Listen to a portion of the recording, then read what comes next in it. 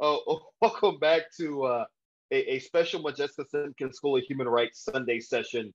Today, we are pleased and honored to welcome Dr. Jennifer Taylor of Duquesne University to join us this afternoon. She is not only a public historian, but also an expert in understanding the ideology of the lost cause, which relates a lot to today's talk. Dr. Taylor is also a graduate of the University of South Carolina's PhD program, and I'm also honored to consider her a dear friend of mine. So, Dr. Taylor, welcome to today's session, and the floor is yours.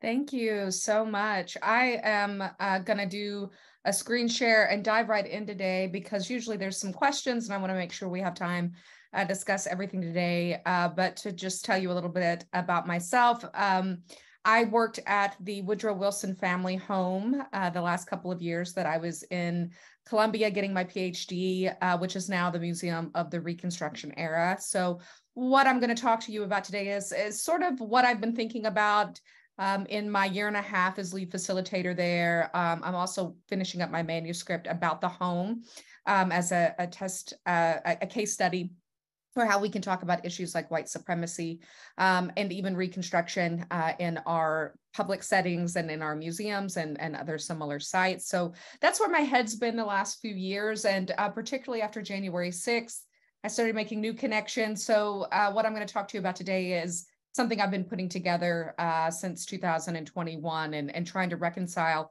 these things that seemed connected, but I wasn't quite sure I could put my finger on exactly how until I just sat down about the business of doing it. So I am going to screen share a quick PowerPoint with you all.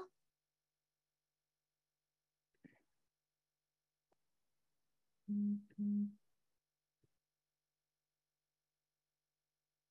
move this bar just for a second. I'm going to minimize the crowd. Does that work well for everybody?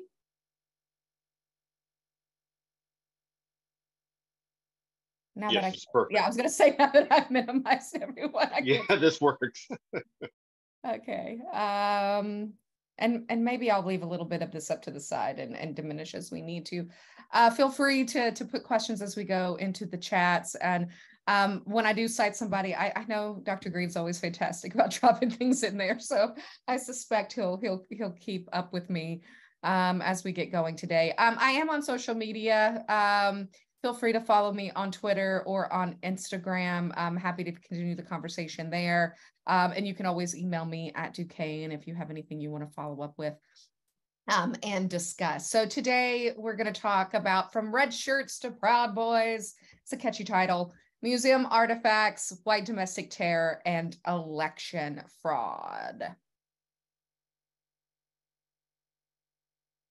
So I think that these images here that you're seeing are pretty famous at this point, or at least something familiar to you all.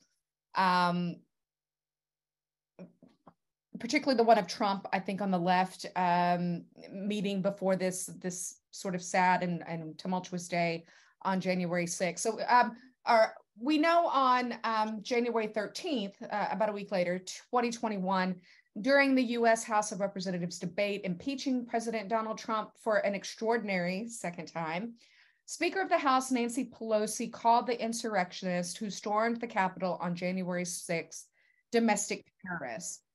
Thousands left Trump's fiery speech that morning of January 6th, embracing his final words to, quote, walk down Pennsylvania Avenue, end quote, to give weak Republicans the encouragement needed to take back our country. Some protesters exited believing that he was accompanying them. He promised, after all, I'll be there with you. A 2,000-person police force, most of whom lacked riot gear, unsuccessfully met the rally attendees turned insurrectionists who penetrated the legislative chambers to disrupt the official count of the electoral votes for the president-elect Joe Biden. Paramilitary forces roamed a maze of hallways in search of Vice President Mike Pence and Speaker Pelosi. Among the weapons present that day were pipe bombs, zip ties, Molotov cocktails, and semi-automatic rifles. The mob mostly unmasked due to COVID-19 conspiracy theories. I always kind of found an irony in this that you could have actually masked yourself, but chose not to because of that. Stole electronics, trashed offices, and literally put their feet up, making themselves at home while members of Congress hid or fled for their lives. At the height of the violence, Capitol Police shot Ashley Babbitt as she attempted to breach the House chamber, and rioters bludgeoned Officer Brian D. Sicknick to death with a fire extinguisher. 2 other rioters died of separate medical emergencies, and a total of 5 people lost their lives as a result of the infamous day's events. So to meet this moment and address the homegrown domestic terror on display January 6th, the United States finally will be forced to reconcile its long history of militant white supremacy. So how do we conduct this conversation? That's what I'm interested in. And I think artifacts and material culture from the Reconstruction era period can help us do that. They can help us better understand the larger paramilitary forces shaping modern white supremacy and right-wing militancy. These objects offer concrete examples from history that are recognizable today, including federal and state responses that failed to stop white supremacist violence and political fraud. So I am going to move this guy over here. This is a pretty famous image. If you don't know Thomas Nast, you do know Thomas Nast. He is the creator of, Santa Claus as you know him, only he was in a green suit. A lot of the political cartoons you see out of the 19th century are Thomas Nast. And this is one of the most famous from the Reconstruction era. In fact, you can see a really early reference here to the lost cause if you look just above the skull. So I want to give you all a minute and just take a look at this cartoon and what can you tell me about the paramilitary forces pictured? So hit me up in the chat. I don't know if we have microphones enabled, so I won't ask that unless that's something we normally do, but just kind of take a look here from this 1874 image. You can always come back to this at the Library of Congress later if it's something you'd like to discuss with others. And this is an image not only popular when discussing Reconstruction, but it is one featured in the Museum of the Reconstruction Era in Columbia. So I'm going to open chat here.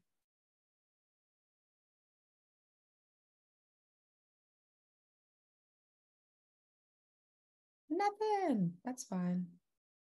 We can think to ourselves too, and you can keep adding to the chat as we go. I think one of the things you probably are noticing are 2 different kinds of paramilitary groups here, right? There is a lynching in the back, absolutely, Cecil. We can see that right here. So the violence of Reconstruction, while we do see lynching increase in Jim Crow, certainly it was something that happened during Reconstruction. We have the recognizable Klan on the right, of course, and then maybe a lesser known group, the White League on the left. The schoolhouse sign, that's a great point, Cecil. And what is under the woman's knees here? So one of the things that we know happened with frequency during Reconstruction was attack on Black education. And of course, public schools are a byproduct of Reconstruction, and they were often targeted for domestic violence, domestic terror. And whether that was a school that treated white and Black students, this idea of education was considered a threat. And that kind of brings us to the bottom here, where you can see the ABCD, what is probably a primer. I've always assumed this was blood. And of course, the question that's really difficult to grapple with is, is this child dead? Is it sleeping? Really hard questions to ask. Yeah, Greg saying the blood of the children. Yeah, that's what I think it is as well. Oh, sorry.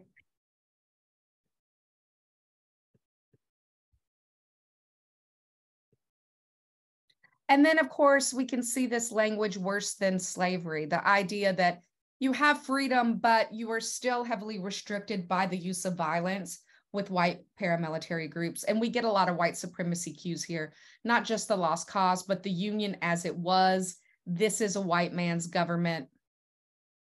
And you can see that factors into the title here as well. So we were talking about domestic violence and domestic terrorism early in our history. This is not a new phenomenon.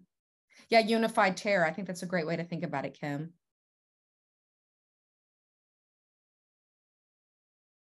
And so I have been able to gain access to a series of red shirt artifacts. So I'm not going to assume that everyone knows who the red shirts are. So give you a brief definition here. The red shirts were a paramilitary force that emerges in 1876 in the political campaign that ultimately will make Wade Hampton III governor, what is called the Redeemer governor. And this is essentially the election that ends Reconstruction as a biracial democratic process working on these questions of free labor that emerge after the Civil War. And so the red shirts are a very particular group that were located in South Carolina. They do trickle over to state borders from time to time. For example, in what we believe until January 6th is the only coup d'etat, at least this one was successful in 1898 in Wilmington, North Carolina. It does appear like the red shirts crossed the border and voted illegally in that election several decades after this 1876 campaign. But the reason they're called the red shirts are exactly what you imagine. They wore red shirts as their uniform. So I'm going to cycle through a series of images of red shirts. They're from a variety of institutions. Some of them are from the Moore, others from the State Museum. And I want you to just tell me what you notice about the costuming itself or anything that strikes you about the red shirt and the uniform that would have been worn here.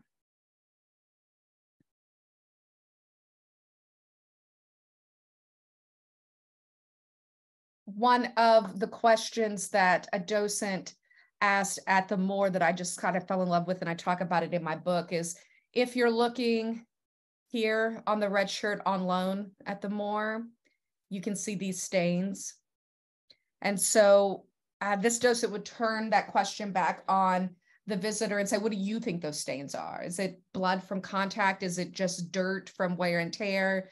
Or grime from 100 years of preservation? We don't know the answer to that question. And the possibility that it could be blood opens these questions of what this violence could have looked like. This is another handmade shirt.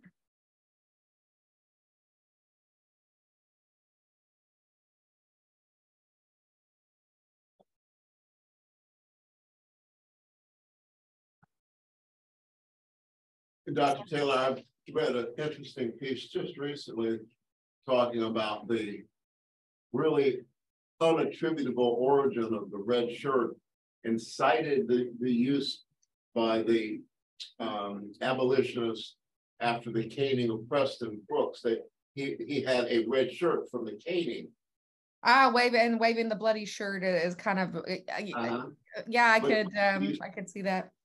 But I mean, is the term red shirt as opposed to bloody shirt, you believe is really associated with the Hamptons red shirts?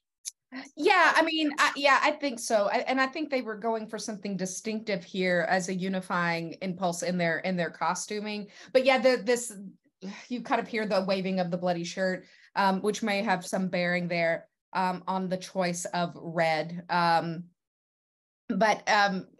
Yeah, I would love to see the article if you have it. Feel free to send that on to me. I want to see what folks are saying here. Yeah, Tillman's bloody shirt, I would think, is a reference. I'm not an expert on Tillman, but I could tell you Ben Tillman was a child and participated in one of the massacres in 1876. So I would assume when bloody shirt is used in the context, and I know he referenced it in political campaigns. Kim, you make such a fantastic point, and this is going to come up over the course of the next slides. Thank you for that segue. She asked, are women sewing the shirts for their men? Yes, right? These are handmade garments, and absolutely, they are being produced by women, maybe young girls. If you are wealthy and have a domestic, can you imagine being a Black domestic having to make a red shirt for political violence that you know is going to happen? And that certainly could have been a possibility as well. But yes, these are made in the home. Keith, you're seeing a resemblance to the Confederate uniform. And if we go back here right? This one in particular, I think this is the fancy one, right? Because it's got the gray on the end, it's got the collar, it's got some ribbing and gray buttons. So someone put a lot of time into this one. So each red shirt would be a little different, but they all would have worn red. Yeah, I think it depends on the person making it, whether it would have been a couple buttons down or whether the whole thing buttoned. This one doesn't seem to have suspenders, places for your suspenders to come through, but we can see them in the shirt here on the left and right on this slide. So really it would have come down to, you know, the supplies you had. If you look at these, they're sewn with a sewing machine, which would also show you the benefits of new technology, being able to order a sewing machine and expediting this process. So they're kind of a modern creation. All right. Yeah, I'm not sure if they were meant to be visible, but I think Kim brings up a good point about whether you could see them or not. A big distinction between the red shirts and the Klan of the early 1870s, which is gone. The Klan, I mean, I suspect many of the Klan members were red shirts, but the Klan is disbanded by the time the red shirts rise to power. And they certainly don't care about disguising themselves or hiding themselves in any way, much in the same way we see at the Capitol on January 6th. So nice job. You say the Klan, sorry, you say the Klan's disbanded, but don't they still kind of exist now? So there's three sort of reincarnations or periods of three different clans. So the first Klan emerges in 1868 in Pulaski, Tennessee. And this is where you get the connections to like Nathan Bedford Forrest. And this Klan is the one that was active in early Reconstruction. You may even hear in conversation about January 6th reference to the Ku Klux Klan Act, which forbade wearing masks and engaging in intimidation and vigilante activities. And so the federal government steps in. They begin to arrest people. However, they don't really convict very many people, but it's enough of a federal oversight that you see the Klan retreat to the shadows. But that being said, many of the Klan would have become red shirts, you know, several years later. It would have fueled the same ideology. Then you have the reincarnation of the Klan in 1915 after the screening and the release of The Birth of a Nation. And we'll talk about that in a little bit.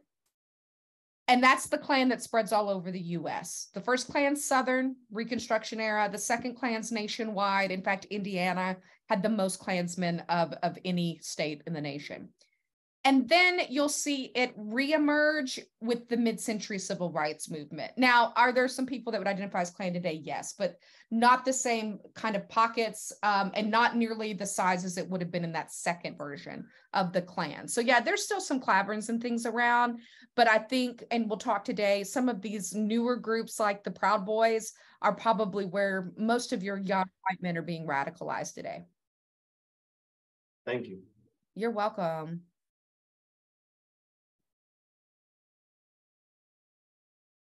I'm not sure when Tillman was born. I'll take your word for that, but I know he was young. I was under the impression he was like 12, but maybe I'm wrong about that. So the other thing I wanted to just sort of show you, and let me backtrack. I just want to give you guys a little bit of the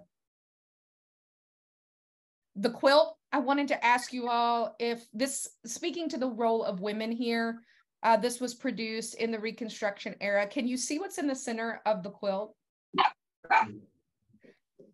Yeah, if you look really closely, that's a Confederate flag. So in the center of each one of these would have been a stitched Confederate flag. So we can see where the imagery is really, really important from the beginning of Reconstruction. And we even see it turned into museums. I wish I could say as a museum person that we are these wonderful, progressive and always right institutions. We're not. And we started, and sometimes we are responsible for messaging of the lost cause. And you could see that here with the John May Museum, which collected Confederate memorabilia, put it on display, and you can see whole families here, right? Coming through, looking at pictures of Confederate soldiers, looking at the books.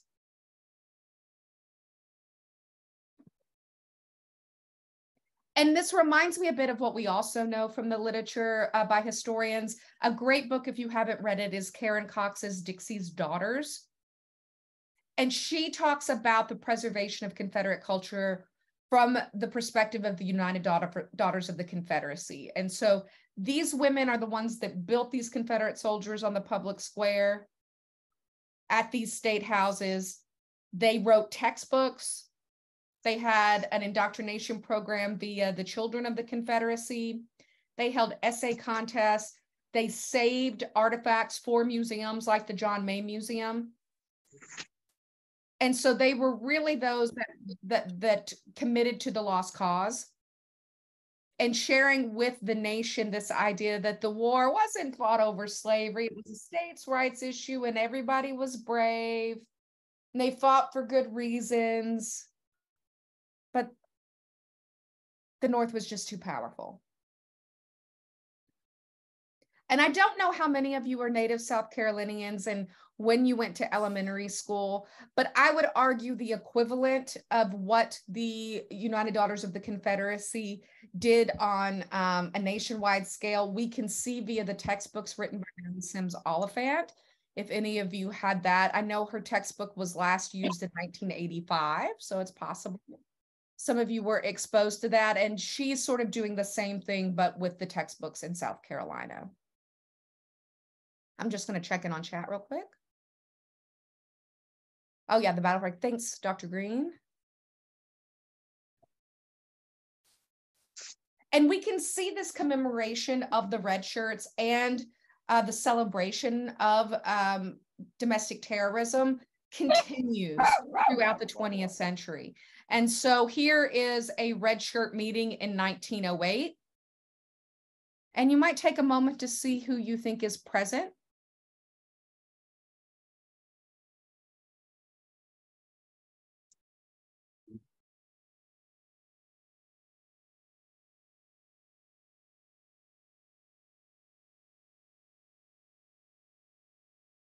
Thanks, Elizabeth, for that suggestion.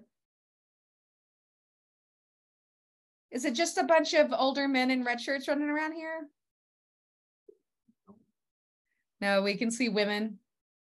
We see children, right? Providing the foundation for the next generation. It also has a bit of a middle class vibe in places, right? We can see men donning perhaps their Sunday best, wearing formal hats here. But I think some of the most persuasive artifacts that we have that show us just how committed many white South Carolinians were to commemorating the red shirts and celebrating the kind of violence that they used is a scene from the Red Shirt Parade on its 50th anniversary. So this is 1926. I don't think the Moore is still using this film. I think they've updated some of their films, but this was in one of the original films that was trying to explain the relationship between Reconstruction and Woodrow Wilson and Columbia. And this is actually a piece of moving image that's housed at the Moving Image Research Collection at the University of South Carolina, a wonderful, wonderful collection of moving image. So I pulled out the excerpt of the Red Shirt Parade, and I just want you to kind of watch and see if you can notice what are people doing, who's there. You'll probably notice some landmarks as well. In 1926, 2 years after his death, white Columbians celebrated the overthrow of Reconstruction with a parade. It commemorated the 50th anniversary of Wade Hampton's election as governor and the red shirts who used violence and fraud to elect him.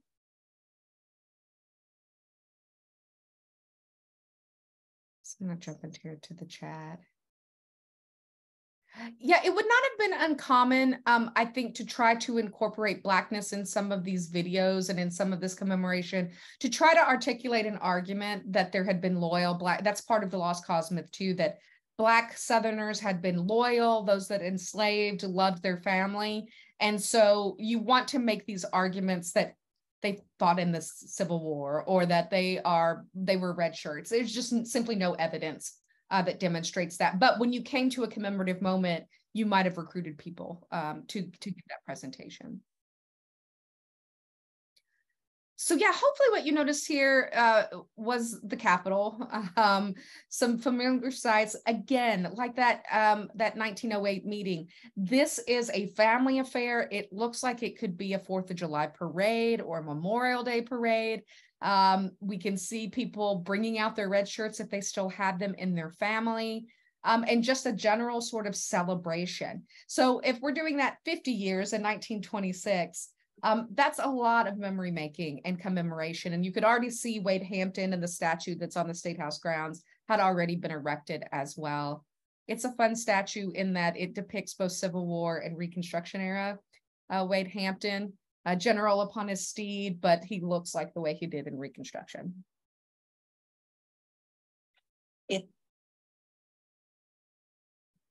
So we've spent a long time commemorating not just the red shirts, but the violence that went with it. And so I have not heard to the contrary that the red shirt shrine at Oakley Park in Edgefield has closed. If somebody has heard that or has a link, please let me know. But the United Daughters of the Confederacy, that same group that has been preserving Confederate culture, maintains this home to this date. It's rarely open. It's a nearly forgotten plantation. In fact, the open hours you see here were not accurate. The one time I did get to peek inside. And this was the home to Confederate General Martin Gary. He was a key architect of the 1876 Red Shirt campaign. And it was from this land that Gary rallied thousands of men wearing their red shirts. He was standing on the home's balcony, and that's what was celebrated at this site. In fact, if you go inside the home, there are 3 red shirts from the period that are just sort of tucked away among thousands of artifacts.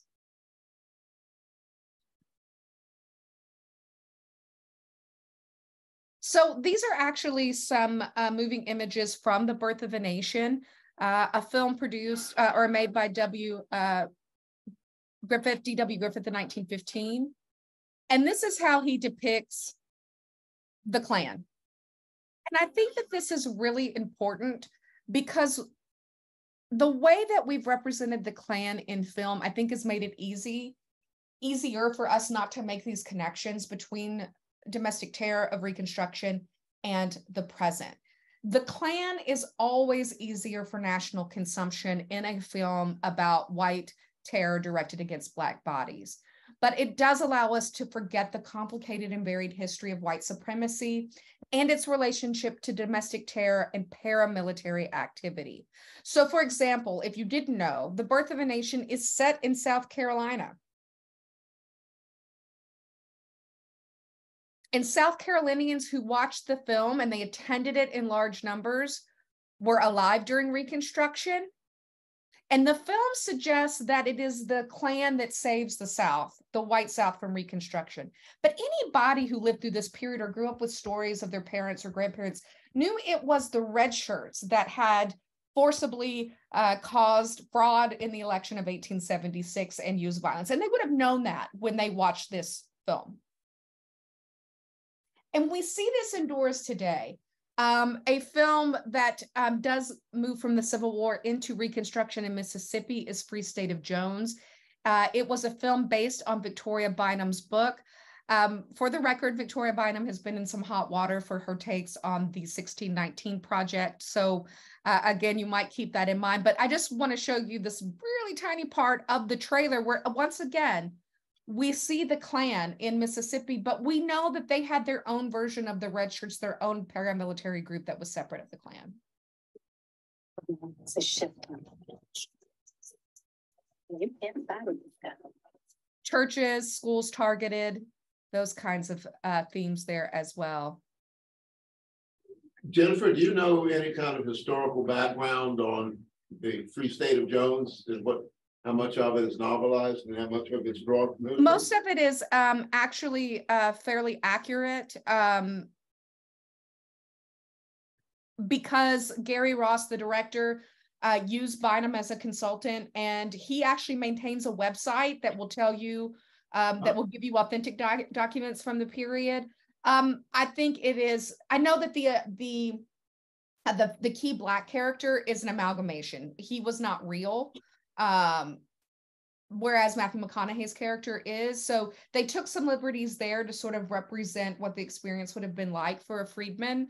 And the same thing is true, I think, for their part where they factor into Reconstruction and the challenges there. They for example, have a child taken into the apprenticeship illegally and essentially enslaved, and Matthew McConaughey's character goes and frees them. So some things that we know happened, but we can't guarantee happened to the people that Jones knew, is something where they do take some flights of fancy, I think, with that. But yeah, they do have a website if you'd like to double check that.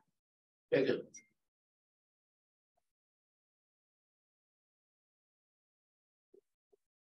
So the reason I bring this up actually takes me more into the present and out of Reconstruction. And for some of you, you may remember the bombing of Oklahoma City by Timothy McVeigh. So in Bring the War Home, a comprehensive study of modern white power movements, Kathleen Belew argues that modern white power stems from and was framed by the Vietnam War. It matured into an umbrella social movement, something new in the history of white supremacy, accepting a diverse range of white power symbols and ideology. Following Vietnam, desperate groups across different socioeconomic backgrounds and education, both urban and rural, coalesced, united by economic hardship, institutional distrust, and the growing culture war. In this narrative of crisis and betrayal, reminiscent of white Southern Democrats during the Reconstruction era, military leaders and politicians betrayed soldiers who had fought a horrific war. This developing coalition rose above the country's military defeat and social and economic emasculation by embracing white militant masculinity. We've just sort of replaced the Civil War with Vietnam. By the early 1980s, the white power movement successfully combined Cold War era anti-communism, racism, and anti-Semitism into a rhetoric that is a globalist, non-white elite were trying to dominate government. They dominated banking and they dominate media. You probably recognize this rhetoric. The violence this messaging incited resulted in assassinations and attacks on infrastructure, abortion clinics, synagogues, and federal sites. With stolen weapons and landmines from the military, members established militias. They developed a successful leaderless strategy, created paramilitary camps, training with discipline, and developed a cell-like structure. So they're on the fringe, but they're bigger than the John Birch Society was. And in 1983, they moved towards what they call an apocalyptic revolution. So essentially with these cells, they are covertly organizing violence, but the way that they're doing this with their cell structure does not look like a cohesive large movement. And so you can't find a particular leader. And as the movement metastasizes in the 1990s, and this is a great throwback to that Klan question we had, these groups grew to the size of the second Ku Klux Klan. But it was the federal response to two high-profile events that incited the crescendo of this movement. The first was the standoff of the Weaver family's white separatist compound at Ruby Ridge, Idaho in 1992, that resulted in the death of an officer and the mother and the son. The second was the loss of 76 Branch Davidians in a fire in Waco, Texas the following year, which angered Timothy McVeigh and other like-minded militants. Operating without leadership, but within his cell comprised of Terry Nichols and Michael Fortier, McVeigh killed 149 adults and 19 children and injured hundreds in the 1995 Oklahoma City bombing. This is the largest mass casualty event between the Japanese bombing of Pearl Harbor in 1941 and Al-Qaeda's terrorist attack on September 11th, 2001. There were copycats and things like that. The federal government will respond. But the meek federal response overall really created this environment where a public is unaware of the threat of coordinated white power that has been thriving since the mid-1990s, and a failure to convict white power activists has invited more violence. The movement really has survived from the 1990s to present with the internet. I know that was a lot, but that's sort of setting our stage for the closing here. Oh, thanks, Dr. Green.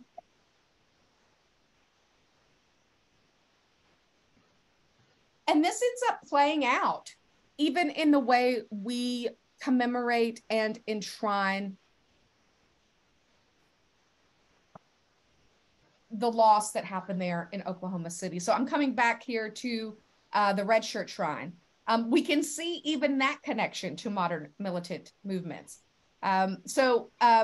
Thinking about contemporary right-wing militancy, Elizabeth Reddy, who was the local UDC president and part-time museum director of this site in 2014, she actually does an interview, and she's talking about Clive Bundy's standoff with federal officials over grazing fees on public land. I don't know if you remember that from 2014, but she claimed to have seen a little bit of red shirts in the Clive Bundy story. And she speculated, this is a direct quote, pretty soon the red shirts are going to ride again. Where's Oakley Park? Sorry? Where is Oakley Park? It's in Edgefield, which is where Strom Thurmond's from. It's kind of a hotbed of white supremacist politicians.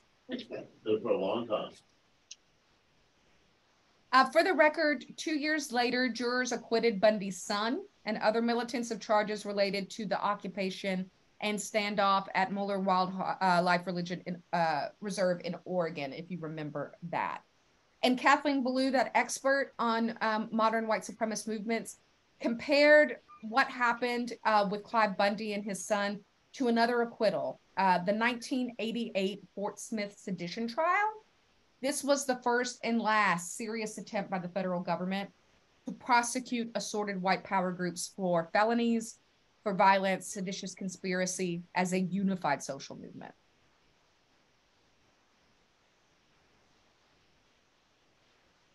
In the recent past, the nation's citizens, rather than use museums to process and learn from natural trauma and domestic terror like what we see at Oklahoma City, instead are using these sites to participate in a comfort culture and the consumption of mass-produced goods, purchasing items like snow globes or teddy bears from gift shops on site to help shape their memory. Here, cultural memory, tourism, consumerism, paranoia, security, and kitsch meet as part of the public's deeper investment in the concept of innocent victimhood in American culture and a mediated depoliticization of these events. Marita Strukin calls these visitors tourists of history. And so we see them at Oklahoma City. We see them at the 9/11 Memorial.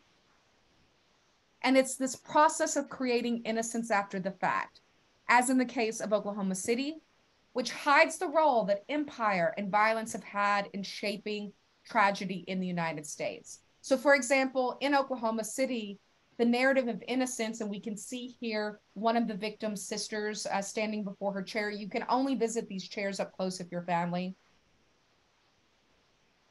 But this narrative of innocence erased Timothy McVeigh's militia and military past and the recognition of the bombing as coordinated by homegrown terrorism. So we get his execution and we get the Oklahoma City National Memorial as a twin response to the bombing itself. They're two sides of mourning, but they've erased the idea of Timothy McVeigh as this militiaman, how he was trained, these single cells, and really foreshadowing what's going to happen in our future. So this brings me to contesting elections then. This is what the straight Republican ticket looked like in 1876 if you were voting in South Carolina for Wade Hampton. It's featured in the Museum of the Reconstruction era. So what you would do is you would come in and you'd request a straight Republican ticket or a straight Democratic ticket. And then everybody would be listed here. You can see Wade Hampton right here. And you would drop that ticket in. Now, one of the ways that they're perpetuating fraud is not just using these red shirts at the polls, armed, scaring you into voting a certain way, but behind these sheets, I sort of imagine them, for those of you who are children or experienced the 80s or earlier, the carbon copies when you're, running a check at a department store. These separate sheets would spread apart. And so instead of casting one vote, you might be casting 3. So I thought we would come back. Let me check this chat just to make sure we don't have a question. I agree with you, Elizabeth, absolutely. That we've been setting this stage since Reconstruction. And I think Blue is not an expert in Reconstruction, so she's not going as far back, but she sees this as something that's gone back since the 70s and 80s. Absolutely. So I want to bring us back to Free State of Jones. And I want you to think, one, how domestic terror is used here and how the fraud is working. If you don't know, Mississippi actually ends its Reconstruction about 2 years before South Carolina through similar tools. In fact, Mississippi's use of paramilitary violence is one of the reasons South Carolina will go, oh, hey, this will work for us too. So I want you to show how they depict their election. That's very similar to 1876 in South Carolina.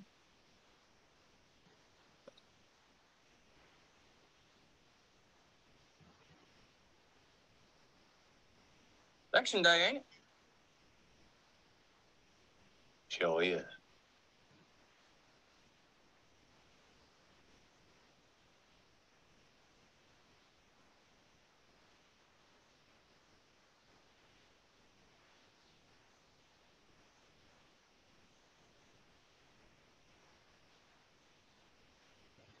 They're singing John Brown's Body. Brown body, like a moldering in the rain. Body, like a moldering in the rain. John Brown's body, like a moldering in the rain. His truth is marching on. He's gonna be a soldier in the army of the Lord. He's gonna be a soldier in the army of the Lord.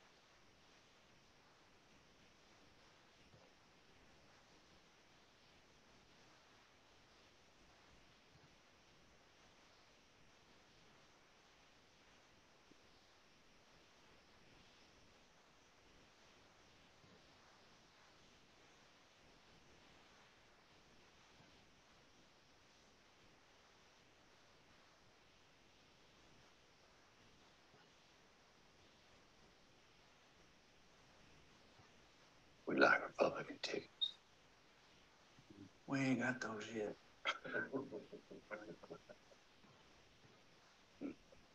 Just the Democrat tickets. We wait. Might be a pretty long wait.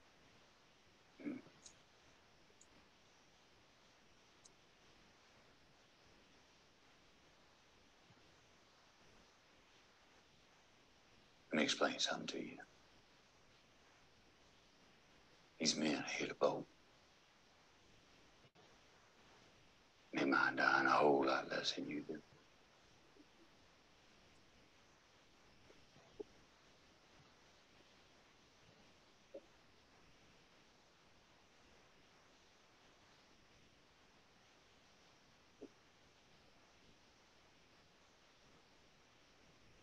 See if I can find any.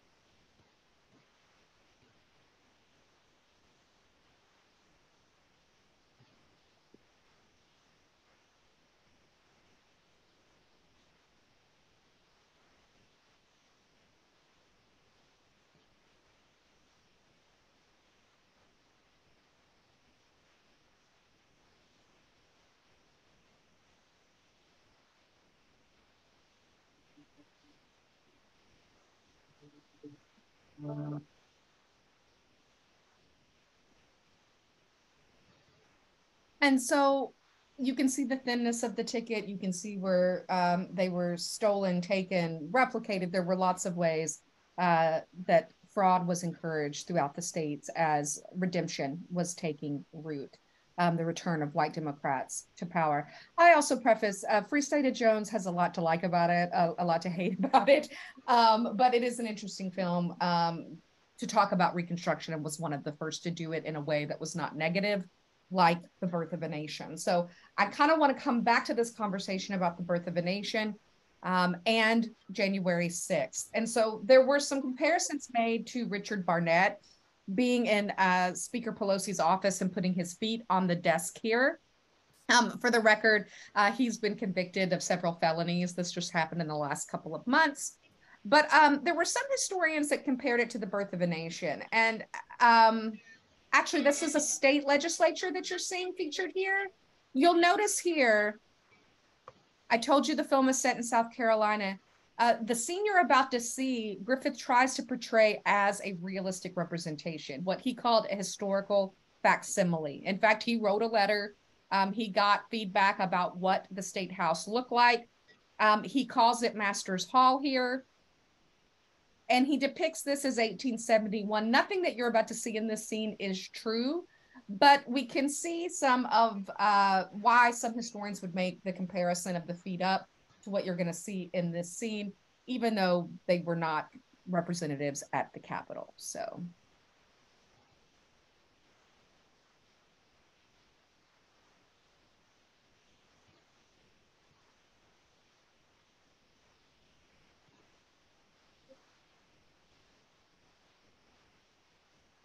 This is one of the few times they use Black actors and not white actors in blackface in the film. These were not historical incidents.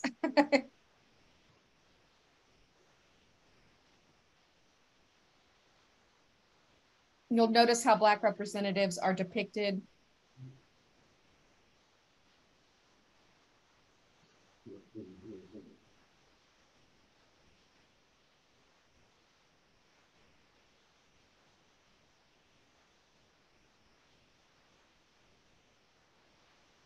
There's the famous scene with the feet up. And supposedly during this session, you have to leave the sidewalk and salute Black military officers, and Black men can marry white women. Those were the two laws that gets everybody, all of the white attendees, up in arms.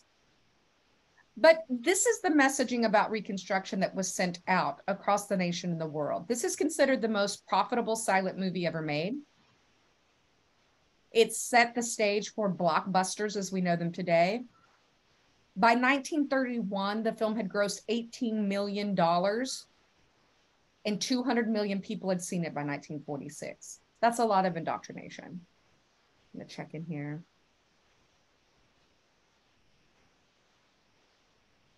Yeah, thanks, Randall, for that comment. Sorry, laughing in. Yeah, so Thomas Dixon has ties to South Carolina as well. And it's based on the Klansman. This is absolutely correct. Some people say that the lead figure of the Klansman and The Birth of a Nation, Ben Cameron, is based on one of his relatives as a possibility. Another interesting kind of fun note about Thomas Dixon, he came here in 1905 to put on a production of the Klansman, and the whole city hated it. They thought it was too much white supremacy, a little too much forcefulness, but they loved The Birth of a Nation when it came 10 years later. So Griffith was able to tap into something the public consumed much easier than Dixon's play version of the Klansman. In fact, I think someone punched him at the end of the play, if I'm remembering correctly. Who wouldn't want to punch Thomas Dixon? Dr. Taylor. So contested elections are nothing new. We see that in 1876. We also see really a better representation of the biracial Republican Party in 1876 as they're waiting for this decision to be made on the federal level. Will Wade Hampton be seated as governor? Will Rutherford B. Hayes be the president? And you can see the depiction of the State House here in Frank Leslie's Illustrated. And of course, one of the desks. And that's a cue too, that this is the more authentic representation than what we see Griffith produce. The desk even matches, right? The desk that we have on exhibit in the Moore. So to get us to wrap up and bring us into the modern era, in the year leading up to the attack on the Capitol, congressional testimony from the FBI, the Department of Homeland Security, and the Southern Poverty Law Center, and the Global Project Against Hate and Extremism warned that the pervasiveness of white nationalism and the terror threat these groups posed was the thing we should be most worried about. Empowered and emboldened by Trumpism, more hate groups proliferated in the US than ever before. Right-wing extremists, most of whom are white power activists, committed 2/3 of all extremist-related killings, making 2020 the most lethal year for political extremism since Oklahoma City in 1995. The movement quickly escalated from a priority for the DHS to the #1 terrorist threat, far eclipsing radical Islamic and leftist extremism. SPLC worried about individuals like Dylan Roof, the perpetrator of the 2015 Charleston massacre, who was radicalized online at home, yet served as a foot soldier of the nationwide white supremacist movement, according to Blue. In 2018, to give you some context, SPLC, the Southern Poverty Law Center, identified 1,020 hate groups. A close examination of the groups marching up the steps that you can see here to help breach the Capitol shows they wore military-style patches that read militia and oath keeper. Others were wearing patches and insignias representing far-right military groups, including the Proud Boys, the Three Percenters, and various self-styled state militias. The Oath Keepers, which claim to count thousands of current and former law enforcement officials and military veterans as members, have become fixtures at protests and counter-protests across the country, often heavily armed with semi-automatic carbines and tactical shotguns. Stuart Rhodes, an Army veteran who founded the Oath Keepers in 2009 as a reaction to the presidency of Barack Obama, had been saying for weeks before the Capitol riot that his group was preparing for a civil war and was, quote, armed, prepared to go in if the president calls us up. And so a lot of these same individuals or members of their group were seen at events that we think about with white supremacy and markers like Charlottesville, when we think about the violence, the death of a protester in 2017, same groups. And again, I want to bring us back to the women. As you also astutely pointed out, women are making these shirts for the red shirts. And Kathleen Belew argues that white women continue to strengthen and support modern white supremacy, just as they've done during the antebellum, Reconstruction, and Jim Crow periods. These women performed for the public and press vulnerable white womanhood and the need for protection from men of color. Like the United Daughters of the Confederacy, though far less mainstream, contemporary white women supremacists forged social connections. They shared recipes, homeschooled lesson plans. They launched auxiliary organizations, and they were key fundraisers. However, their most important role for the movement, one that unified differing white power groups, was a similar cult of motherhood. Membership required that they bear and indoctrinate Aryan children, enough to one day populate a white homeland in the Pacific Northwest. Marriage, too, was key, and that would allow you to marry someone from a different white power group. In service to the war against the state, white women recruited and trained in nursing, survival prepping. They also co-owned, occupied, and domesticated paramilitary compounds. Sometimes they wear disguises and drive the getaway cars. They move people and weapons and proofread important public documents. 14% of the arrests related to the Capitol were women. And just like when we ignore or play into this lone wolf argument, we underestimate the power of these white supremacist movements. And when we ignore the role of women and center this as white men, we also do a disservice.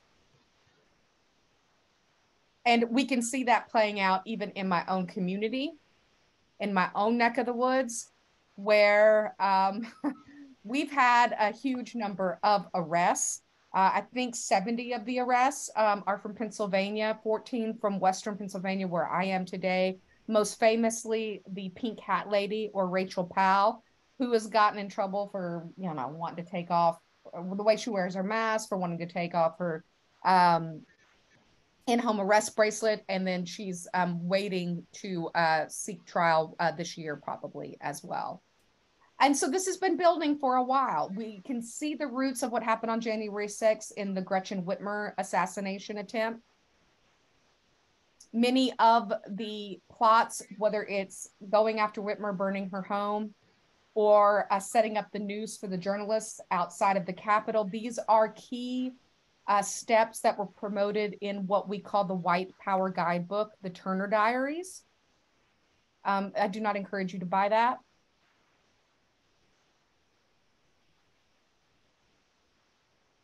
And another lesson I think that we can be taught by the red shirts is that class does not shape it the way we imagine. A lot of the narrative about white domestic terror in 1876 was the poor men did it. It was mob violence. It got out of control when there was violence. These were not the upstanding men like Wade Hampton III. No, it trickled from the top down. These were respectable middle and upper class participants. And we see that at the Capitol as well. There was one stay-at-home dad. These are, even in some cases, the elite. So this idea that these are poor mob mentality-like events is also incorrect.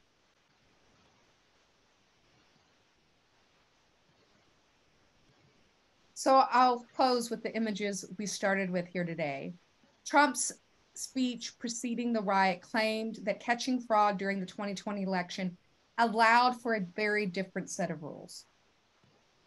Red shirts and white Southern Democrats believed the same. Trump warned that without strength and further voter disenfranchisement, the crowd would lose their country and the Republican Party. He endorsed voter ID and specifically mentioned the threat that Stacey Abrams' success in voter mobilization and electing 2 Democratic senators from the red state of Georgia posed. As in Reconstruction, Black political power and voters posed a threat to white power.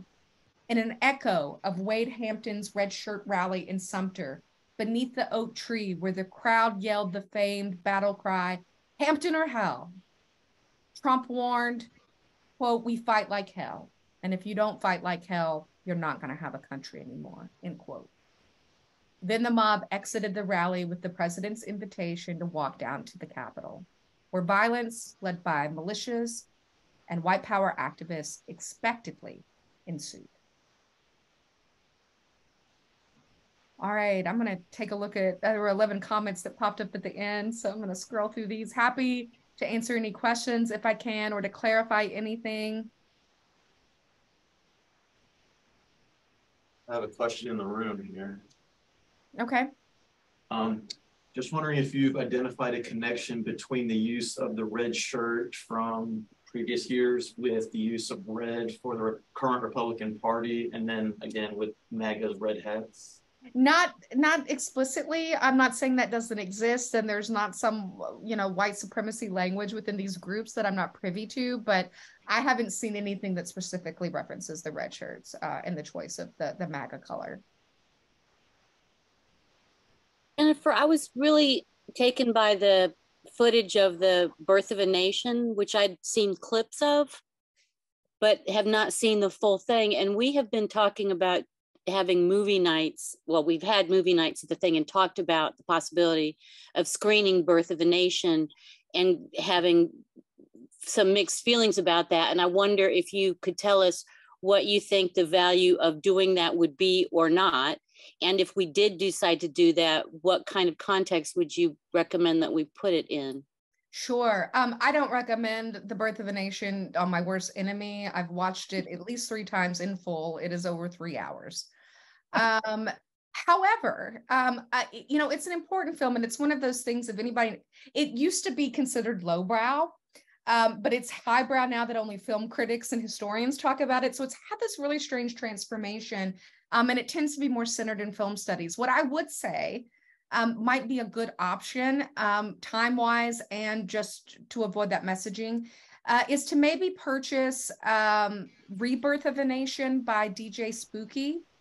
He was interviewed for our exhibit, and what he does is cut all of the sentimentality out, so the love affair between the northern and southern couple, and he just sticks to the white supremacy. He puts things like shapes around overt power structures and white supremacy, and really just gives you the fat, the scenes that you want to say you've been able to see, but without committing to the 3-hour time frame and without committing to just solely the white supremacist version, right, of the story. So that might be an option. I think it clocks in at just over an hour.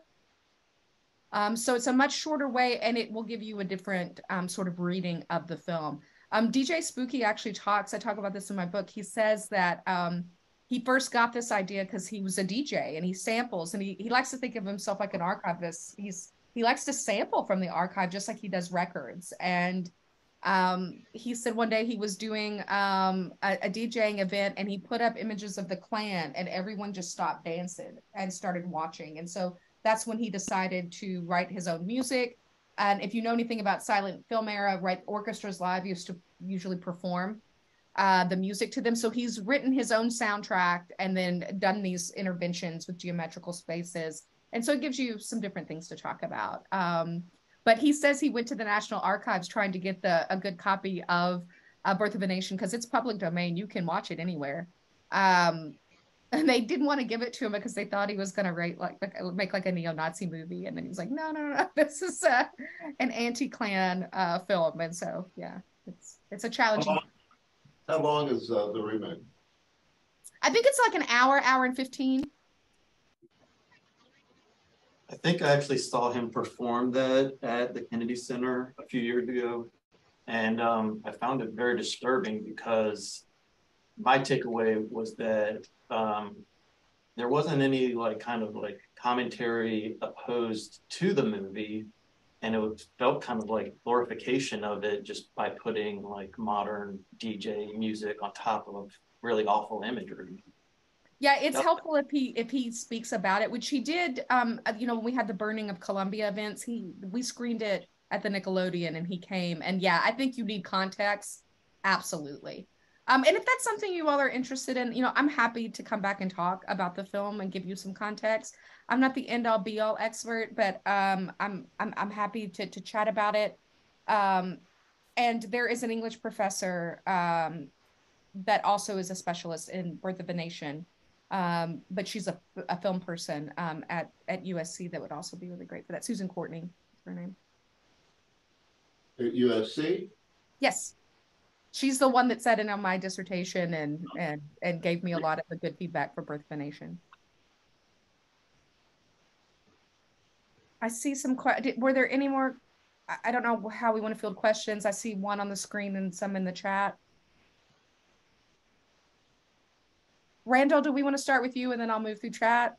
I guess my perplexity is like Brett and I were talking about several occasions. We're old folk, and we've seen history repeating itself. But more to the point that kind of rang with me when you said you were from Western Pennsylvania. My maternal family's from Central Pennsylvania, Clearfield County. And I experienced in my young teens some of the worst racist outbursts in my family. The last words that my uncle ever said to me was commenting on the radio was the N-word about 7 or 8 times in a 10-second blurb. And the point of it is that Clearfield County is 98.5% white. and they have never seen Black people. Yet there is this antipathy that is far beyond what I've seen in South Carolina. And people make assumptions about the South and South Carolina that I think defy generalizations. And I wish we could focus at least on one sort of solution or amelioration to to this crazy situation. I'm sorry, I'm not focused, and that's not right. I apologize. No, but I think what you speak of, and this is something that, you know, when I was working with Susan Courtney, we talked about was the sins of the South, the sins of the nation, right? The South becomes the place where, you know, you put all of this racism and white supremacy and go, it just happens there, right? And then, of course, we all know that that's not true. I'm originally from Kentucky. I've lived all across the South. Now I live in Western Pennsylvania. I can tell you there's a reason they call it Pennsatucky. I felt both at home here as soon as I set foot. They have yins, I have y'all, you know, it's, but there's some similarity. I mean, I'm from a union state. I'm from a border state that has very much, from where I'm from in Western Kentucky, refashioned itself as a Confederate state. You know, it defies a great deal of logic. And I think you're absolutely right. It's a nationwide problem, and we have to treat it as such, and not just something like, oh, if we fix the South down there, it will all be fine. I love to show the map created by the Equal Justice Initiative, which runs the Montgomery. It's got the columns for the lynching memorial, and then they have a museum to mass incarceration. They have created a really wonderful map that shows the extent of lynching from, I think they date it from like 1888 to 1954, maybe. And why I like to use it in the classroom is it allows me to have a meaningful conversation about lynching without using the imagery. And it also allows students to focus in on what they know. And Pennsylvania has lynchings. And you might think, oh, they're in Western or Central Pennsylvania, where some of the more racist folks are, but no, they were East Coast, close to Philly. And so somebody finds something there quite a bit. And I think it demonstrates this is not just a Southern phenomenon. It happened all over the place. And it really helps send those kind of messages that I think through our history classes, we need to be trying to do, that this is a nationwide phenomenon.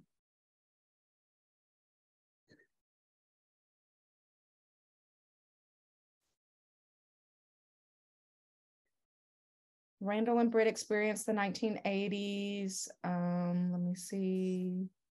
I will say that Randall makes a point here about Vietnam and the culture wars. One of the things that Ballou does argue is that the Gulf Wars have created this second generation. So the kids of these Vietnam people went to Iraq or went to Afghanistan and sort of had a similar experience.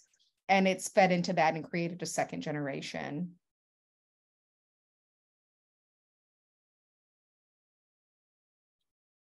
Oh, Amari saying he had 3%ers visit on the monument tours. What? That's terrifying, Amari.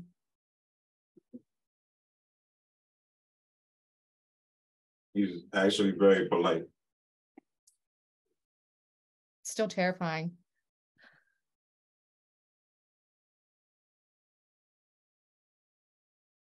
Yeah, I never had any strong confrontations in the house. We always were waiting for them, and it never really materialized. We had a strongly worded letter to the state editor, I think, but no one that came in and where I ever felt threatened.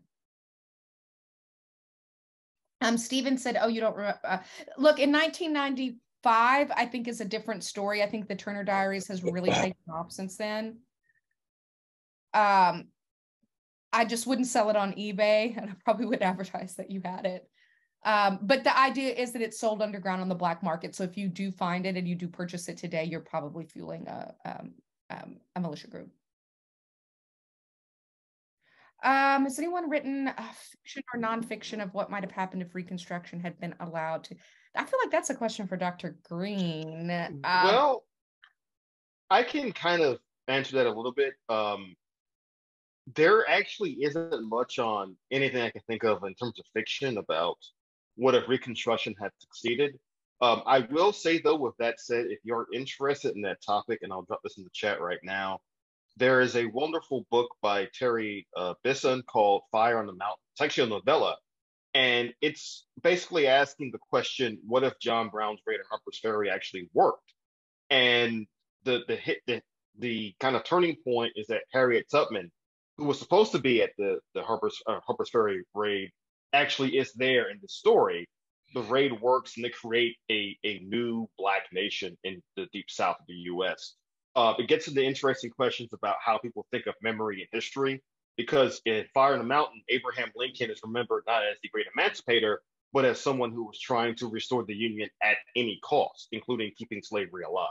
But in terms of questions about if Reconstruction could have succeeded, no one has that I know of has really written about that. I think because it's such a hard, number one, a hard topic to write about. Number two, Reconstruction, as it's currently taught, is already such a complicated, complex story that no one's really tried to touch it from that particular angle, at least that I know of. And, I won't speak for you, but I feel like historically too, we have this language that calls Reconstruction the first civil rights movement, or the mid-20th century civil rights movement as the second Reconstruction. And I think that continuity, like it is still continuing, is still also part of that conversation, because none of it has been fulfilled. Or it has not been completely fulfilled. I see a question from Omari. Do you think the Southern Tribes? I don't think it, if you'd asked me, so Amari asked, do you think the Southern strategy of saying or not saying certain things is still prevalent culturally, or has January 6th opened up more honest? I don't. If you'd have asked me 2 years ago when I first started talking about this, I would have said, yeah, I think this could be the turning point. But no, I'm not seeing anything that, I do see Catherine Ballou, I see Heidi Barrick, who's head of the hate and, I can't remember the full title, but the hate and extremism site. And she actually co-wrote in a really fascinating book that talks about, as a series of essays, about the splintering of the Sons of Confederate Veterans, where the more radical elements came in and purged the moderates in the SCV in the mid-1990s. So when you say to your brain, like, wait, they got rid of the moderate Sons of the Confederate, it almost makes it explode. But yeah, and so they've been pushing a more radical ideas throughout. Even some of the groups we would think of were already radicalized. And I'm not seeing, I'm seeing a couple experts on PBS and stuff like that, but not in the way that I'm not seeing the panel, the committee to investigate that was releasing on the videos, which I think was done pretty well, but not making any long-term connections. And I don't see anyone but Kathleen Ballou talking about trying to connect Timothy McVeigh to where we are now, that this is a bigger problem than we imagine, and they are not lone wolves. This is actually very well planned. Cecil wanting to talk about the election fraud. I do think when you can't use barefaced weapons as a form of intimidation, and we do see some of that with like open carry and things like that. But I think this idea that the machines are corrupt, or that you can overturn an election by just stopping the verification and approval of the electoral votes. We've seen it, how they're doing it, the tactics evolve. But I think election fraud is something that's more prevalent than we imagine. We saw that in Wilmington in 1898, where not only are they intimidating people, but they're going to require them to leave office early, even though they are legally elected. We're seeing it in Tennessee, which I used to live there as well, and expelling 2 members, Black men, not the white woman, for protesting and using a bullhorn. That's disenfranchising people and the vote. Well, I was thinking particularly about South Carolina, and we've had a single case of election fraud that was convicted in our state. It was back in 2008. And of course, it was related to the improper use of an absentee ballot. That's my understanding, where most of the fraud had taken place. Now, I'm not sure how much COVID affected that, but that's why you didn't see calls for the removal of those ballots because elites and people that probably affiliate with the Republican Party in this case. But my point is that during the pandemic, they relaxed the absentee rules. But now, post-pandemic, they have reinstated the previous rules they had, like to qualify, you have to be away from your resident in the state for an entire 12-day early voting period leading up to election day. And you're required to provide the last four of your social security number and your voter registration certificate number. And it's more and more complicated rules, and I call that disenfranchisement. And we're historically very good at it, even since before Reconstruction. And the voter IDs, right? You know, once you shut down some DMVs, right, it becomes nearly impossible. And one, you're paying for it. So to me, that's a poll tax as well. So they're just reinventing some of the regular tricks. Dr. Taylor, you come across the term neo-nativist or new nativist. It's being attributed to people that are considering themselves the true Americans. It's kind of like a modern term for racist. And that it's one of the things I think it ties together with the segue from the old Klan to the militia is that the change in class structure in America. That Reagan in the 70s brought in a new dynamic that saw the deindustrialization of America. It was really what a lot of people, economists, refer to as the end of the middle class. Because the middle class was a construct of supporting enough white people that they don't raise up against you. It was like the middle class wasn't in traditional Marxism. If you're not middle class if you got a paycheck.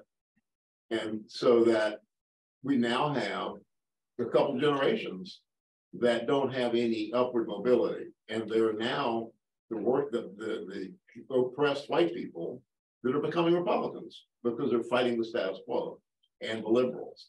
And so it's that kind of that shift in I hesitate to use the term intellectual because I'm not sure it's a very well thought through process, but it's an intellectual reconceptualization of your role in society and who the enemy is.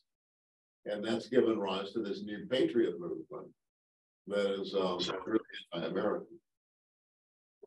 Yeah, this new wave of nationalism, and I think what's striking too is just with this new wave of white supremacist militia groups is, we can see a little bit of that 60s, 70s influencing them, right? And we can get, I think we can understand some of their anger at banking, right? The anti-Semitic reasons that they're angry at banking, we can't, but when we think about even recent bailouts, right, we can see where it's stacked against you. And I come from the South. I have a lot of family that are military. Yeah, when you come from a place where your only option is to maybe join the military, it's an easy place to radicalize you. And I've seen that with my own family as well. Coming back, not necessarily where they're forming militia groups, but where the Islamophobia has taken root, or where that gun culture has become especially important as a means of identity. Can I add to what Dr. just said as well, if you don't mind? I gave a talk at Shaw Air Force Base about a month ago, and about Black history and memory and Martin Luther King's role in both. And after the talk was over, an Army officer came up to me and asked me, "What should we do about white nationalism?" And I found it particularly interesting because within the armed forces right now, there is a serious debate going on about what to do about radicalism within the armed forces, because they're seeing it in all the major branches right now. And it's an issue that's becoming increasingly concerning. I mean, if you go back about a decade, the Department of Homeland Security under the Bush administration released a report about the growth of right-wing extremism. Now, this was in 2008-9. The report was buried because the Republican Party felt it was indicting the Republican Party for this problem. But the DHS report basically said over a decade ago, the biggest problem we face right now was not Islamic fundamentalism, it was actually right-wing domestic terrorism. And they said one of the big sources of that in terms of recruits was veterans who had fought in Iraq and Afghanistan. So this again kind of proves what Dr. Taylor is talking about, what others have talked about in terms of radicalization within the armed forces. And they were talking about doing things like maybe even monitoring tattoos, because that's one of the easiest ways to identify certain white nationalists. And then that, I don't think passed. We know Timothy McVeigh was buying weapons in North Carolina and helping and negotiating with a certain Klan group. Yeah, so the connection between the military, as someone who, grew up next to an Army base and has a very complicated relationship with the military, it can't be disputed. And even Christopher Wray of the FBI said the same thing. Since 2018, they know that one of the best breeding grounds for this kind of activity, and this was a specific plan, according to Ballou, was to recruit from the military so that they would have tactical expertise and things in the militia and in the camps that they were creating at home. So they wanted someone who knew how to knew where the weapons were, how to get them, how to work them, and could provide training. So the part of the government that we fund most heavily is also a breeding ground for domestic terrorism. That's great. And then you send them abroad and, give no context for Afghanistan and Iraq, and Vietnam was a war that didn't have any sort of goal other than keeping the Chinese and other communist states from entering. Well, when you can't see a clear function of what you're supposed to be doing for the state, you become weary of the state. The state has trained you.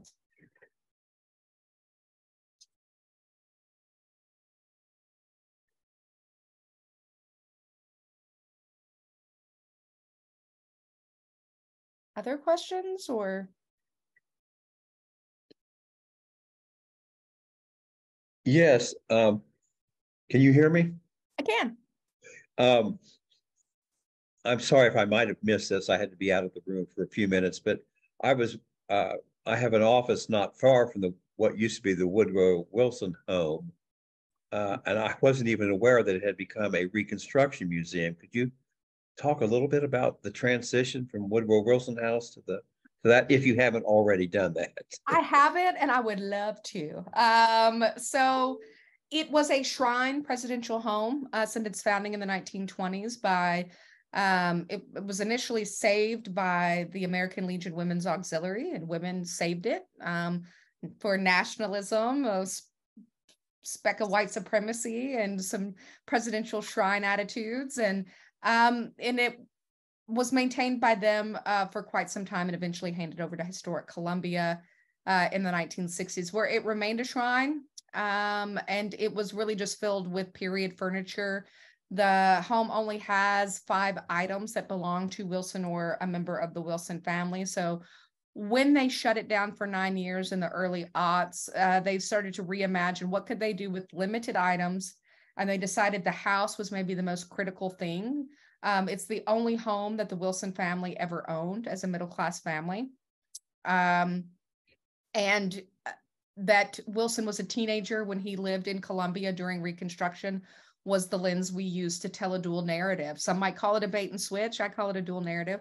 But it allowed us to think about Tommy's world, which was largely Presbyterian, with some splashes of Confederacy, and the changes that he would have seen with Republican control. One of the things I like to point out, and it took me kind of a year and a half of giving tours to make some concrete conclusions about my feelings about Woodrow Wilson. And it was a difficult topic for docents, particularly volunteer docents, to discuss. How do you complicate Woodrow Wilson in a way that is a conversation, treats him as the white supremacy probably is, but doesn't allow space to talk about other things about his life. And the thing I like to remind people is that Beverly Nash would have been Woodrow Wilson's representative in the State House. And Beverly Nash was a middle-class Black man who owned property. And this notion, and this is what really made me sort of think about Woodrow Wilson as we think about the end of World War I and sovereignty and who's allowed to be an independent nation. He absolutely understood that people of color could rule themselves and rule sovereign spaces and do so well. And to I think it was choices that he made that absolutely put the League of Nations and the idea of developing independent nation states in European white hands and not some of the colonies controlled by Europe. And so, yeah, he had a Black representative. He was into government. He knew he was really into British government. So he absolutely understood, I think, what political power was like during Reconstruction. Likewise, his father, I don't think, a lot of what I learned about his dad came through the house in Augusta. They lived there before they moved to Columbia. And it's clear to me through the research that Historic Augusta has done that his father absolutely benefited from secession, from slavery, from the split of the Presbyterian Church, and was a Democrat and a Confederate sympathizer. We know he was part of the Home Guard. So I think some of these questions we've had about Woodrow Wilson's white supremacy, I think by the political historians who were looking at the body of his work have maybe not put as much emphasis on the first 18 or so years of his life. But yes, every room in the house, back to your original question, will feature what the room was used for the Wilson home, and then talk about an aspect of Reconstruction. So they cover the local politics, they cover the birth of education, the 13th, 14th, and 15th Amendments, religion, independent Black churches for the first time. And then, of course, what makes it a powerful museum and contradictory to what we kind of experience in public history is there's not this happy ending, right? That we like when we go to a museum, like, oh, it's about growth and, we persevered and, we eventually overcame. And you walk away feeling kind of down in the dumps if you've done the Woodrow Wilson house right. And that makes it a challenge. The other thing that has made it a particularly interesting place is it's allowed us that have training as historians to talk about why you believe the lost cause if you've come into this house believing it, how historians have crafted it, how Woodrow Wilson was part of that group, and how history and interpretation changes over time. And I think that's been really helpful for people, particularly the folks that I saw that, knew Jim Crow was a term, but didn't know how to define it, didn't know how to define the lost cause and really come to terms with that. One follow-up to that. I recall a footnote. I'm not sure it was which book I read this in. He was not happy about the showing of Birth of the Nation at the White House ultimately, or regretted. Is that you have any insight on that? So we don't know. This was a big question for us in the House because, again, docents had issues with how do we talk about this. There's it's the second film screened in the White House. His doctor, who is responsible for a lot of the collection at his presidential site in Staunton, Virginia, has said that he looked, sort of disengaged from the entire thing. There's a crumpled up piece of the flyer or the program for it. And some people have said he got so excited watching it that he, crumpled it up. Others have said he was so mad with the interpretation and he threw it down. We're never going to know the answer to that question. What we do know is that Thomas Dixon courted him a great deal.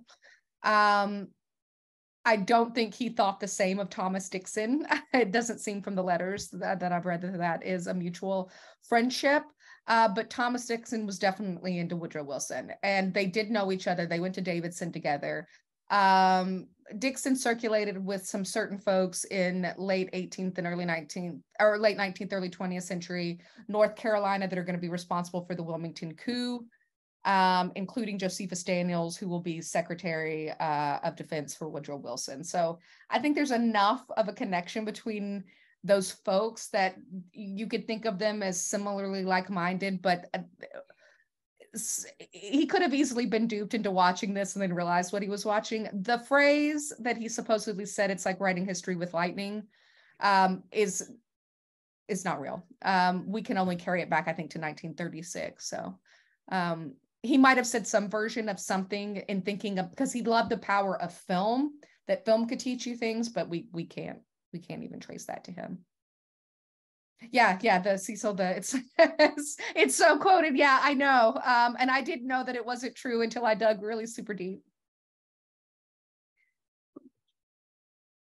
Jennifer, can I? Oh, go ahead, Becky.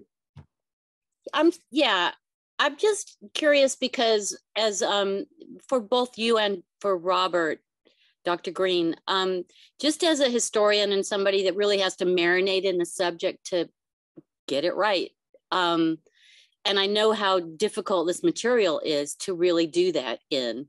And I'm just wondering, and I know you have a small child, I just wonder what this, I know this is really personal, but I kind of skew that way. It's like you get a glimpse of humanity and it's not really pretty. And I don't know how you really process that without losing hope. And I guess that's part of the things that we grapple with since the school is like, how do you give people the full picture without making them want to slit a wrist? I know that's not a fair question, but I'm just really interested in how you all, as people that really spend time in this difficult subject matter, how it affects you personally and how you deal with that. You know, I get to sit in my whiteness. So, I think at the end of the day, I'm devastated, but it's not my lived reality. I tend to know more of the perpetrators, or have to think about what that lineage is. But I will say, when I first found out I was having a son, I thought, what am I going to do with a white man? Oh my gosh, what am I going to do? What am I going to do? What am I going to do? And as somebody said to me, perhaps it's for the best, right? That, we've got to raise conscientious white men in this country who can combat patriarchy and white supremacy and these things that they can benefit from. But understand that they shouldn't, or at least use that privilege to make the world a better place. So I'm scared to death for him, truthfully. But, as they say, learning, when you realize you don't know anything at all, and I just trying to absorb as much as I can to pass on. I won't speak for Dr. Green's experience. Well, I can certainly say that for me, teaching this history and writing about this history at times is a bit difficult. But I'm comforted by two things. Number one, working at not just with the Modjeska School, but also working at Claflin University and HBCU, I often find myself talking to students who have some vague awareness that there's something wrong with the world. And what they're trying to figure out is what's wrong, what is the disease, and what's the cure, so to speak. And so for them, it's all about trying to articulate how we got to this point. But I am also, I don't want to say comforted, but I also take solace in the fact that people before us have also faced similar, if not worse, problems. And this is not to excuse what's going on in the here and now, but it gives me some hope that we can also find some way to weather the storm. Now, with that said, I also think the attacks on history from politicians in particular have been gravely concerning, because there are times where I think to myself that the Modjeska School may very well be the only place left I can teach some of this stuff in the next 5 to 10 years if we're not careful.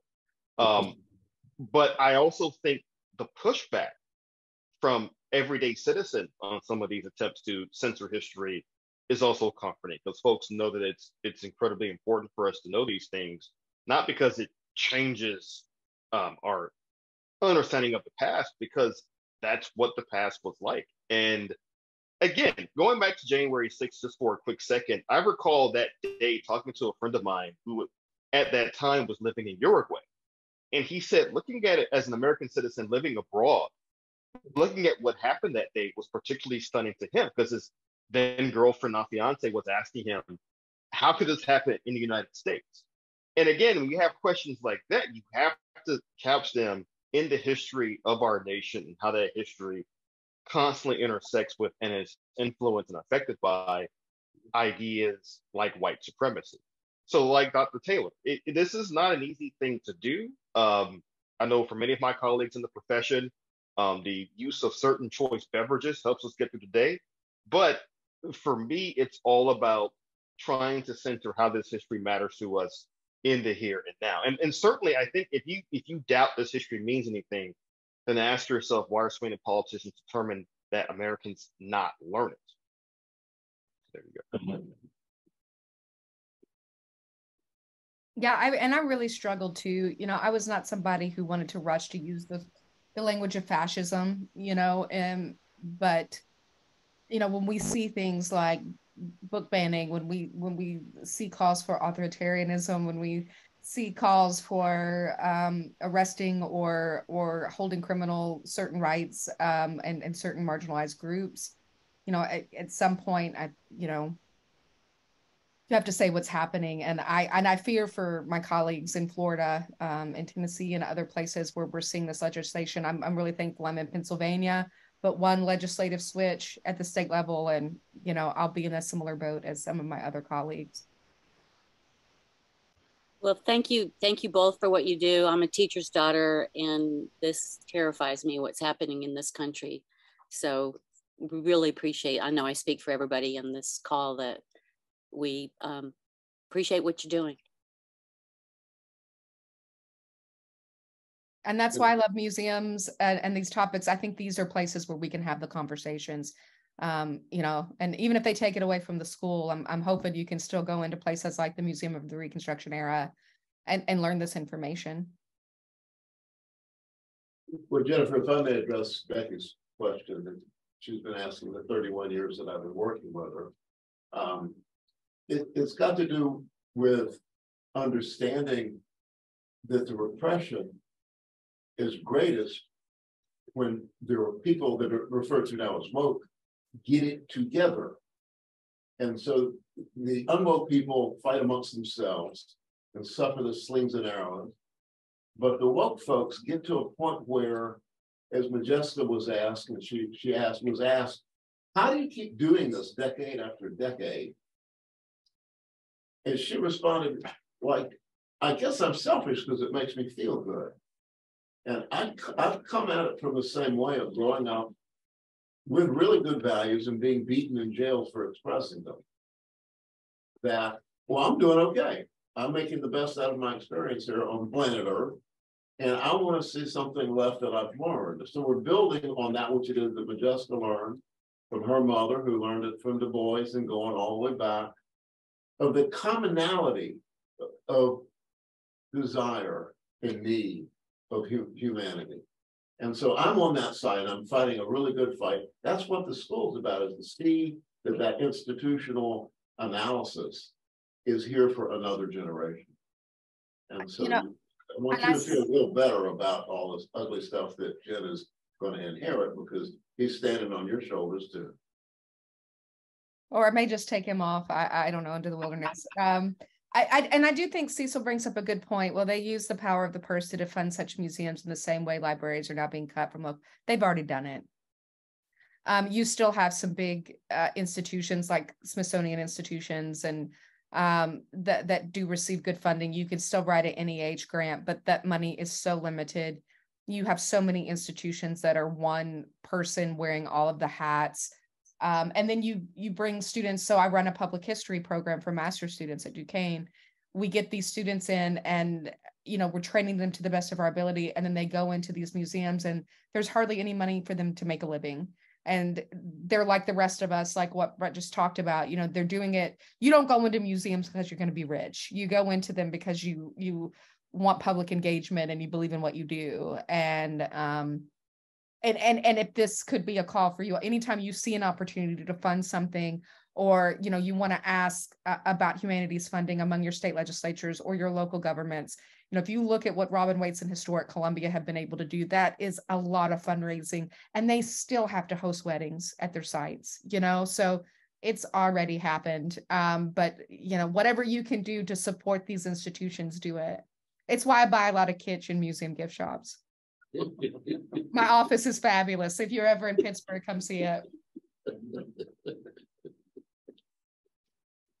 Well, if we've had a pause in questions, I want to recognize that there's some folks with us that we haven't seen in a long time. A number of former Modjeska School graduates are still apparently reading their mail. And Dan Lackey, who goes back before the Progressive Network, has graced us with dropping his mask and letting us see him. I'm so glad Dan's here. And Greg Summers, he's my favorite Mennonite. He described Mennonites, himself anyway, as a timid woodland creature when he was our treasurer back probably 25 years ago, 20 years ago. And then he got a job teaching young Mennonites. What state are you in now, Greg? Sorry, what? Where do you live? I know you went north. Goshen, Indiana, northern Indiana, which apparently is the place where many Klan robes were sewn. I'm not sure if it's the local Amish Mennonite community, but there was apparently one lady here in town that was responsible for sewing a whole lot of those. So no relation. So yeah, good to see everybody. Thanks, Greg. So, Dr. Green, you want to tell people what's in store? We certainly want to thank Dr. Taylor for making the long trip down here from. Wish I could be there in person. I hope to get the book on the house done soon, and would love to see you if I make a trip down to South Carolina for that. And maybe come to the museum. Can you tell me where you got that chicken, Ernest Lake chicken? I was moving from Columbia here, and I had a friend, and I said, I didn't get an Ernest Lee painting. I was set to leave the next day. And she said, my mom used to have a shop. He brought a bunch up, and he left a couple. I have one. And so and then I got it framed one year for Christmas. So there you go. I'm jealous. Well, first off, let's all give Dr. Taylor a wonderful round of applause, whether real or virtually. Again, she did a great job, as always, tying some of these issues of memory to the present day.